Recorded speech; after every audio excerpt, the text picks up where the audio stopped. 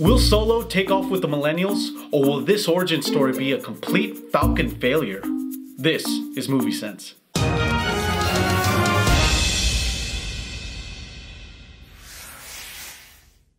That was good, Mark. I actually really thoroughly enjoyed that. That was clever. Yeah. I like it. And with that, I'll start off. This is DJ Selby right here.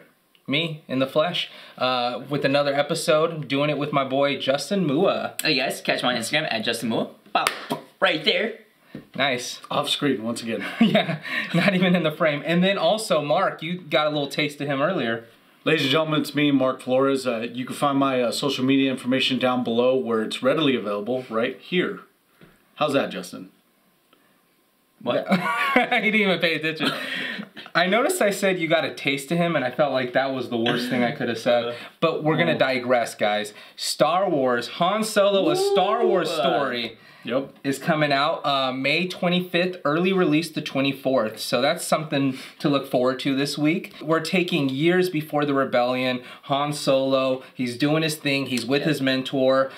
He's meeting Chewbacca for the first time. He's also encountering Lando Calrissian. So it's a nice little origin story, per se, of Han Solo, the very famed man himself. Now he has to be played by Alden Ehrenreich. So Ehrenreich, this role gets taken care of by Alden Ehrenreich. Hopefully, we'll see how the performance goes when it comes out May 25th. And some top billed actors in it. We got Woody Harrelson, he's playing the mentor, Beckett. We're going to have Emilia Clarke in it, so I think she's going to be a love interest of some sort. That's going to be interesting. Tandy Newton, she's going to play Woody Harrelson's wife in this flick. And we also got Paul Bettany, Jon Favreau. I think they're doing some voices in there. And then none other than Donald Glover. So he's going to be playing the famed Lando Calrissian. So this is very exciting, guys. We're taking off from the beginning.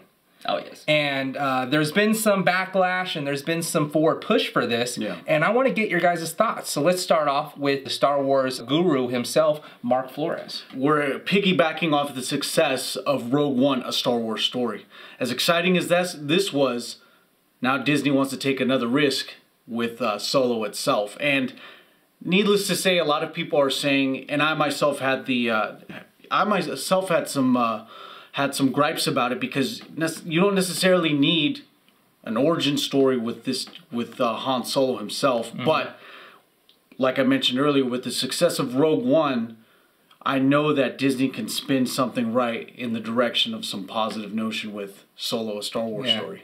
And I'm excited, totally excited for it. I'm glad you brought up Rogue One. I gotta be honest with you, because Rogue One is a really good story, good flick. I loved it. It branched off the untold story of obtaining the plans to the Death Star and being able to ultimately defeat Darth Vader and the Galactic Empire. The Galactic Empire, the Empire. So, but the thing here's where I struggle with that. Okay, because.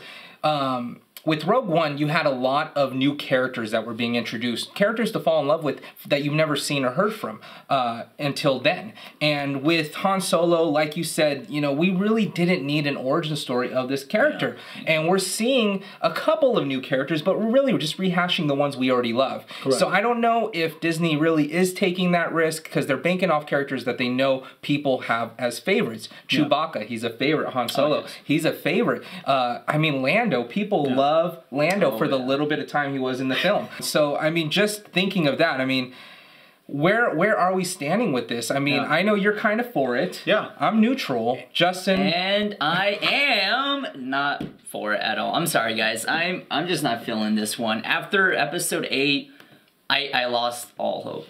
You lost all hope? I'm sorry. Yeah, because, now... You had one last hope? Yeah, right. I mean, I don't want to be that person, but I have to be when it comes to a franchise this huge. It's getting to a point where I'm like, okay, now it's just one huge money-making franchise. It's becoming a Transformer franchise. That's what I feel like, and I don't want it to. Yeah, it sucks, but I have to put it up there with Transformers, and I'm sorry, but I don't think I'm going to be watching this next one. I'm going to let it ride out, see how it is, and if it comes out good, I'll go watch it. But, my main concerns are... with the trailer, I just, there's nothing that got me excited, because there wasn't anything new compared to Rogue One, like what you said. I was like, okay, I already know these characters, I already know Han Solo and all that. I don't really care for him at this point, because he's been in so many movies. Right. And the main actor, Alden Ehrenreich. Yeah.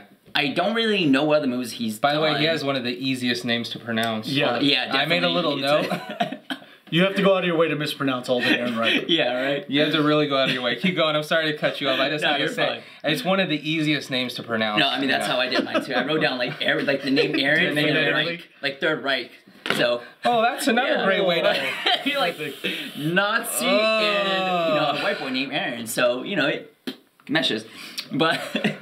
Guys, I mean, I don't know what's going on, and this is taking a dark turn. But that's okay. Let's go. Let's hear what you have to say. Let's bring it back. Let's bring it back. So when they introduced the casting and who's playing Harrison Ford, Yeah. which was Alden, I wasn't so impressed. I was like, okay, he doesn't have that huge of a credential behind his name to be. But they playing. hired an acting coach for this guy. Did you know that? Oh, really? Yeah, they All right, hired well, an acting coach to channel his inner Harrison Ford. There you go, right? Harrison's too busy to help you out with this, but we got this guy who really studied Han Solo. Yeah, he was busy. I think he was watching the billboards that night, and he just couldn't get walk away. his dog, so he's a little He couldn't tied get up. away. But he is an actor who's not well recognized in film right now. Alden Ehrenreich. But he's done a few good parts, and I don't know. I'm curious to see what he does with it. Like I said, he did get an acting coach. Yeah, definitely. So, we'll see what happens there. The best part about it is it's tapping into one of the biggest stories that went unexplained. How did Han Solo do the Kessel Run? Apparently in Solo, a Star Wars story, it gets explained. And a lot of tie-ins from Empire Strikes Back also come anew to But do we Solo. really need that? Do we really? Because You never knew you needed it till now. I don't know if I need it, man. I gotta be honest with you, definitely. because the thing I loved about Han Solo when we first saw him, A New Hope, we first see him, he's this rugged, smuggling dude who really's never encountered a big, sacrificial type of position where he gives up what he's doing and he has to make it, It's the first time he was actually going into something as a group versus himself. with the rebellion, exactly. And that's what we're like, holy cow, this dude is just coming out of nowhere. Yeah. And now we're finding out that in this movie that he's going to be in is that he's kind of doing what he did in that movie. Yeah. And it's like, well, he was in his 20s and he did the same thing. So apparently he isn't this, random guy. Apparently he just keeps encountering things. Yeah. They're pretty much just rehashing the character. I feel like Disney's playing it too safe. They have been.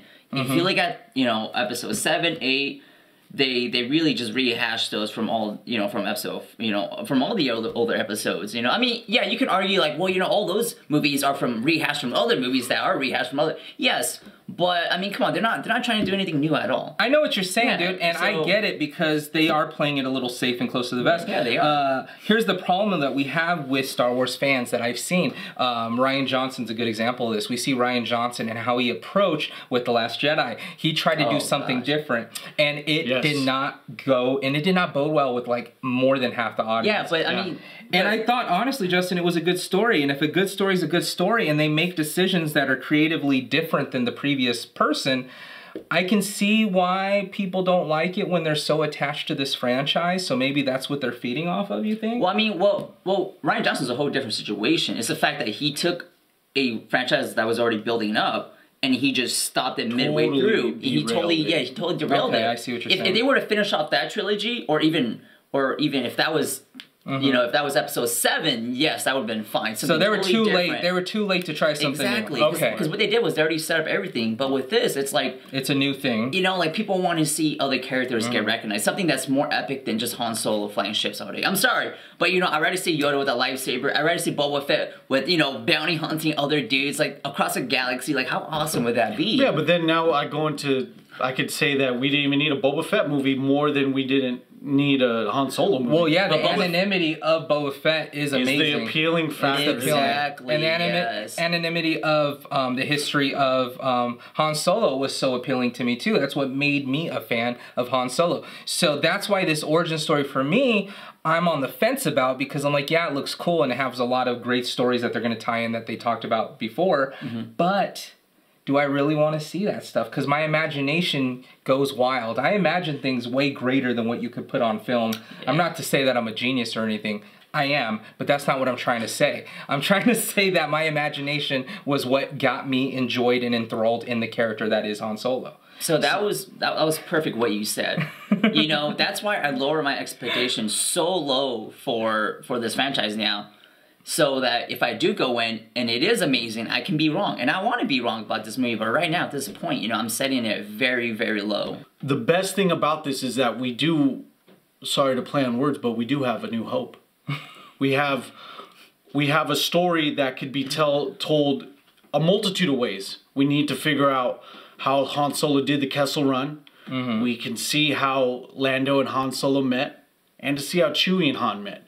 Those are stories that we haven't seen, that we didn't know we wanted, but now we have a movie to give us what we knew we didn't need, that we need now.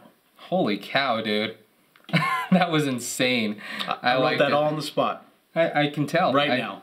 In my mind. So, you know, take from that what you will. If you are into Star Wars flicks, if you're into this whole franchise, I'm sure you're going to enjoy the flick. There's probably going to be some great stunts, some great scenes, just beautiful cinematography. Ron Howard's directing this. He's a genius, man. So he knows how to make things look good. Do we want something new moving forward? I mean, let me know what you think. If you agree with us, specifically Justin or Mark or me, let me know. I want to know what you think. So that's been an episode of Movie Sense. It's been pretty chaotic here. Some of us are excited to see Solo, and we're gonna leave you with this. Mark, do that thing that we love watching you do. Ladies and gentlemen, thank you for tuning in to another great episode of Movie Sense. Be sure to like, share, and subscribe, and make sure you hit that notification bell. That way you know which Movie Sense videos are up next. Also, be sure to follow us on Instagram at ThisIsMovieSense, and when you do, make sure you use the hashtag ThisIsMovieSense. Nice. All right, guys. We appreciate your time. Thank you for watching. See you guys. Bye.